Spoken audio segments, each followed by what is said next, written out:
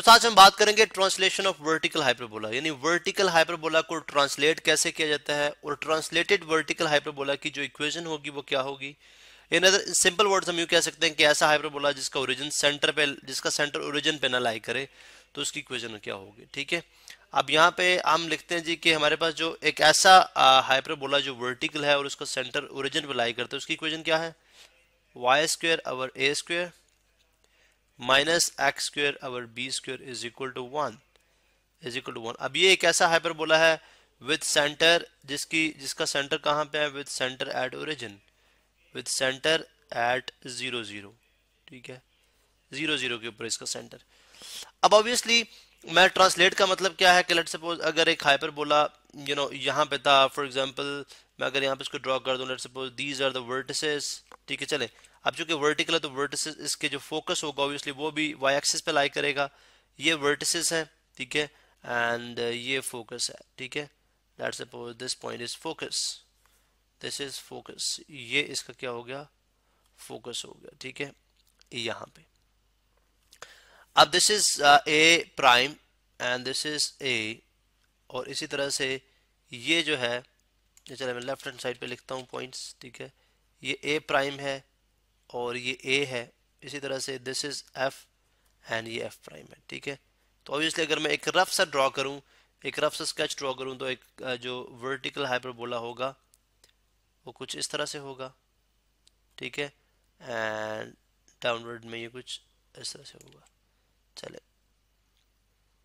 या यूं कर लें, एंड लाइक दिस। ठीक है, ये एक वर्टिकल हाइपरबोला। ठीक है, अब इसमें जो है इंपॉर्टेंट चीज है वो ये है कि जब हम इसको ट्रांसलेट करते हैं, फॉर एग्जांपल अभी तो इसका सेंटर है, this is the centre which is at origin. Let's suppose इसका सेंटर अगर मैं यहाँ पे ले आऊँ, अगर मैं इसका सेंटर यहाँ पे ले आऊंगा, ठीक है, अब आपको याद रहे कि सबसे पहली बात कर दिस डिस्टेंस इज ए, ये जो डिस्टेंस है with respect to x, small x axis and small Y axis, this is a distance, और दिस डिस्टेंस इज सी, यानी यहाँ से लेके यहाँ तक जो डिस्टेंस है, ठीक है, दिस डिस्टेंस इज सी, ये डिस्टेंस जो है वो सी है। ठीक है, because which is a focus, I mean ये फोकस है, इसका मतलब फोकस जो होगा वो क्या हो जाएगा, एब्सिसा 0 एंड ऑर्डिनेट सी, और एफ प्राइम में एब्सिसा क्या हो जाएगा, 0 एंड ऑर्डिनेट हो जाएगा माइनस सी। ठीक है, एंड सिमिलरली अब अगर मैं इसका, अगर हाइपरबोला यहाँ पे ले आऊँ, अगर मैं इसका सेंटर यहाँ पे ले आऊँगा, ठीक है, इस पॉइंट के ऊपर, तो ऑब्वियसली देखें इसने अलोंग एक्स एक्सिस कितना डिस्टेंस ट्रेवल किया, इस सेंटर ने along x axis distance travel किया h, and along Y axis कितना किया, k।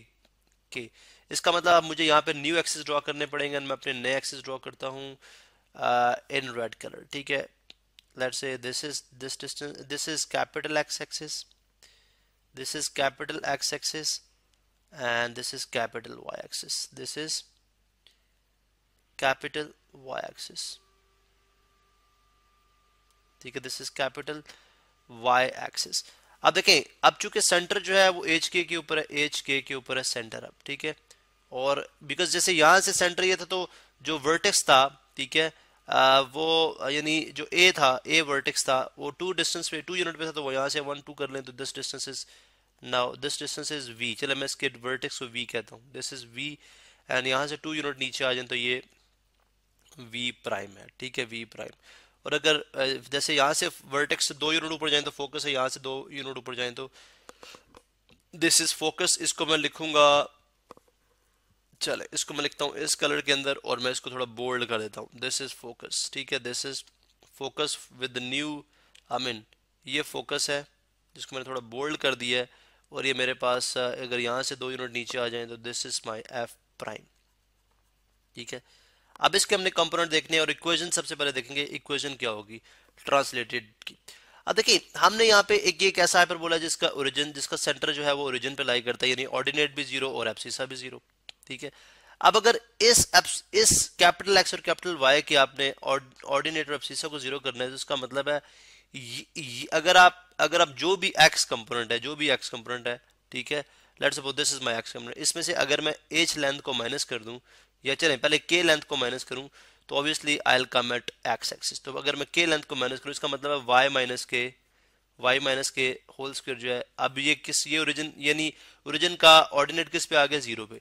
इसी तरह से एक्स माइनस, यानी अगर एक्स लेंथ में से, यानी इसको मैंने वापस इस तरफ ले गया ना, ये बिल्कुल क्लोज है। देखें यहाँ से आप इसको पकड़े, इधर ले आएंगे तो इधर आ जाएगा, इधर ले आएंगे तो इसका मतलब है ये रेड वाला कैपिटल एक्स कैपिटल वाई जो ओवरलैप कर जाएगा स्मॉल एक्स स्मॉल वाई पे। तो वापस लेके आ रहे हैं, दैट मीन हमें सबट्रैक्ट करना है, इसलिए capital x minus H whole square करेंगे, ठीक है। Our A square B square, A square B, our A square our a square minus x minus h whole square over b square is equal to 1। अब ये एक ऐसा hyperbola है with center not at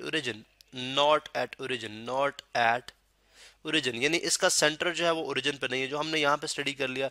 इसका मतलब है कोई भी हाइपरबोला जिसका सेंटर ओरिजिन पे नहीं लाई करेगा उसकी इक्वेशन क्या होगी, y माइनस के whole square over a square minus x minus h whole square over b square is equal to 1। तो ये तो इसकी बात आ गई। अब हम बात करते हैं वर्टिसेस की। चलें पहले वर्टिस की बात कर लेते हैं, v की। अब अगर मैं v देखूं, देखें v is the y component, इसके अगर मैं यहाँ पे, जैसे मैंने यहाँ पे v अगर मैंने a के कंपोनेंट ड्रॉ करने हैं तो क्या आ जाएगा, ऑर्डिनेट एब्सिसा 0 एंड ऑर्डिनेट क्या था, ऑर्डिनेट इज k, ठीक है। Ordinate is ordinate is a, जैसे इस केस में तो a था 0a। अब यहाँ पे देखें, यहाँ पे a लेंथ तो ये होगी, और प्लस देखें यहाँ पे मैं दोबारा से आपको एक्सप्लेन करता हूँ। देखें यहाँ से दिस लेंथ स्टिल है, यानी ये लेंथ जो है वो a है, लेकिन इसके साथ k भी तो ऐड हो रहा है।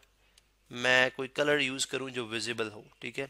जैसे देखें ये जो लेंथ है जिसको मैं यहाँ से ये इस कलर में कर रहा हूँ, ये लेंथ इज a, ठीक है। जैसे ये लेंथ a है तो वो लेंथ भी a है, बट इसके अंदर with respect to this origin इसके अंदर ये लेंथ भी तो आ रही है, बिकॉज इसमें एब्सिसा तो ऑब्वियसली एज पे चला गया। एब्सिसा इस पॉइंट बी का एब्सिसा एज पे है, तो आई विल राइट एज, और जो ऑर्डिनेट है वो क्या हो जाएगा a प्लस के, तो क्या हो गया a प्लस के, ठीक है, या k प्लस a कर दें, k प्लस a, यहाँ पे मैं लिख देता हूँ k plus a। So this is the v, this is for v।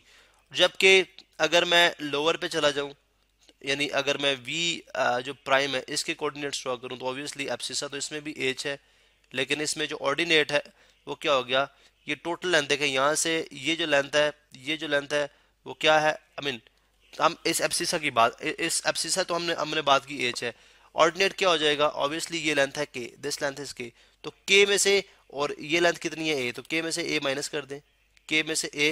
Minus कर दें, तो ऑब्वियसली ये वर्टिसेस के आगे, इसका मतलब है v जो है वो हो जाएगा हमारे पास h k प्लस a, और v प्राइम जो हो जाएगा वर्टिसेस का अदर जो फोकल एक्सिस का दूसरा वर्टेक्स है वो क्या हो जाएगा h और k माइनस a, ठीक है, k माइनस a। अब इसको हम कंटिन्यू करते हैं नेक्स्ट वीडियो के अंदर और देखते हैं कि फॉर साई एंड बाकी टर्म्स बाकी चीजें हम किस तरह से फाइंड आउट कर सकते हैं।